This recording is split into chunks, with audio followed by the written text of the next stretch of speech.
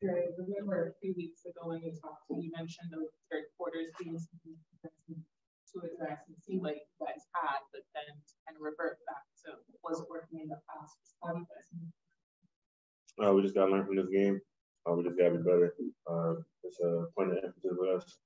Like I said before, we just got to get better and continue to be better and not revert back to old ways. What would you attribute the ball statements to one side of the court in that third quarter for kind of slowing you guys down in terms of finding the right shots? I don't know. I don't really have an answer for that, but like the ball has energy. So obviously when the ball is moving, guys play harder. Guys play hard on defense and offense. So yeah, that's pretty much it. There was a stretch in the second quarter. I think you made 4 shots in a row. Kind of getting in the mid range. Was that intentional gameplay wise, or just see a matchup that you like and just want to attack it?